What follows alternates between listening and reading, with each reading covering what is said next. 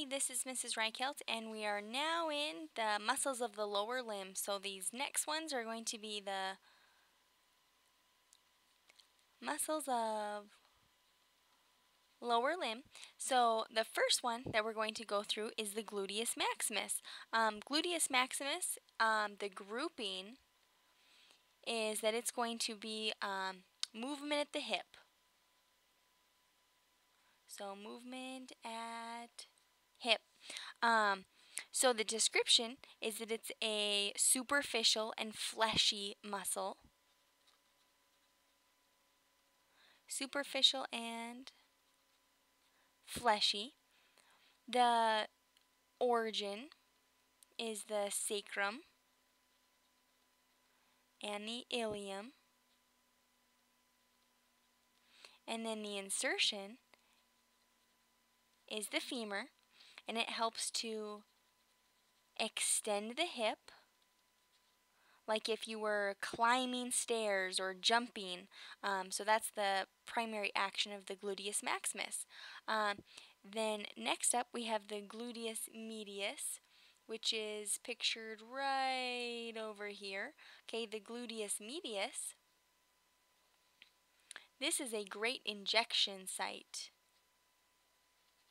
So it's a great injection site because it is, you don't have any major nerves or anything that you could hit really. It's also pretty fleshy, so it's a great injection site.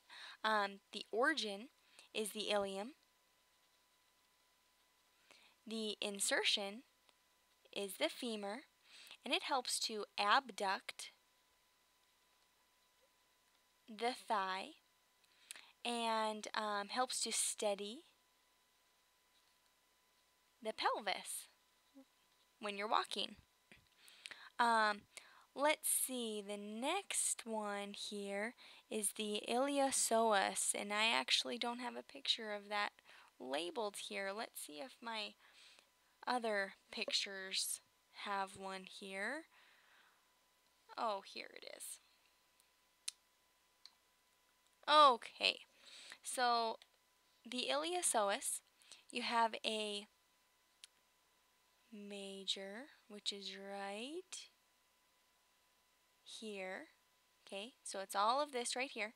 Okay, the iliopsoas, the grouping is the movement at hip, and I'm not sure if I told you gluteus medius, that was also movement at hip, so I'm sorry if I skipped that. So the iliopsoas is the movement at hip. The description is that it's a fused muscle. The origin is the ilium and the lumbar vertebrae. The insertion is the femur, and the action is that it will adduct, and it also will rotate the thigh.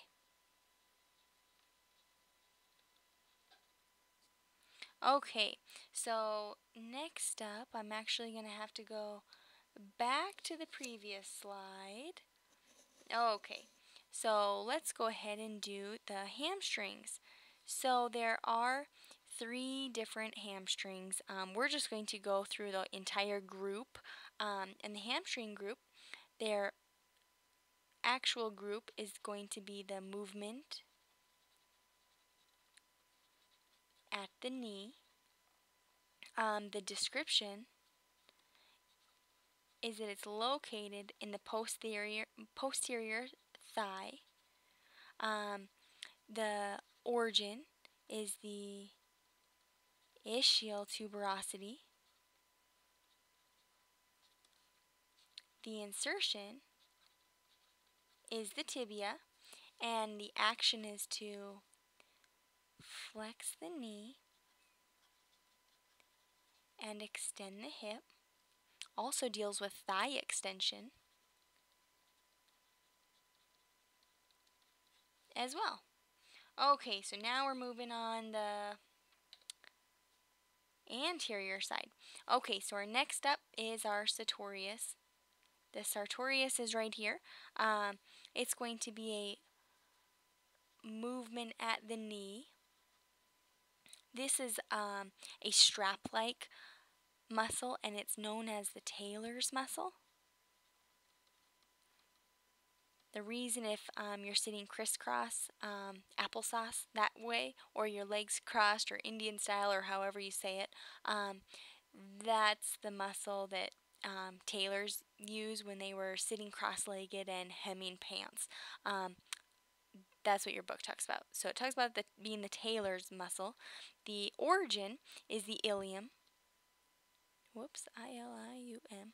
Okay, the insertion is the tibia, and it is going to flex the thigh on the hip.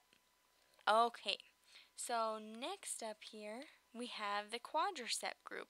So we have all of the quads, femoris, lateralis, and medialis. So we have all of the different quads. We're just going to talk about them as the group of three. The last quad is under the rectus femoris, so you can't see it from this angle, but when you go through and actually color them, you will be able to see them. This is going to be a movement, at the knee as well. The origin is the femur and the pelvis, and the insertion is the tibia, and it helps to extend the knee, flex the hip, and the thigh. Okay, so we are almost done here. We're flying through the rest of these. So let's see. The next one I have on my list is the tibialis anterior. So that means I am... Oh, here we go. Okay, so the tibialis anterior deals with movement at the foot.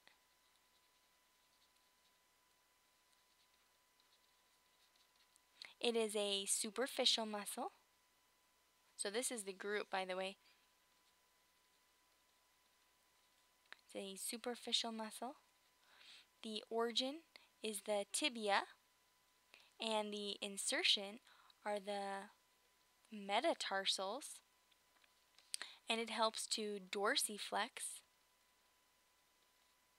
and invert the foot. Next one here, also on the anterior side, is the extensor digitorum longus. This is also a movement at the foot. By the way, all the ones that we're going to go through are all going to be movement at the foot ones. Okay, so just be aware of that. Extensor digitorum longus, movement at foot. The description is that it's lateral to the tibialis anterior. The origin is going to be the tibia, and the insertion are the toes, and this one is going to help to extend the toes. Then we get into the fibularis muscles, and the fibularis muscles are a group of three. So you have fibularis longus, brevis, and then you also have tertius, except for you can't see it from this angle. Oh, no, there it is.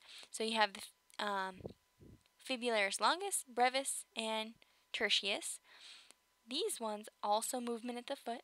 They're three muscles. They form a lateral part of the leg.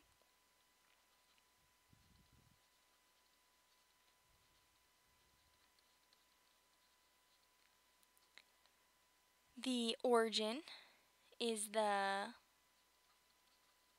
fibula. The insertion are the metatarsals.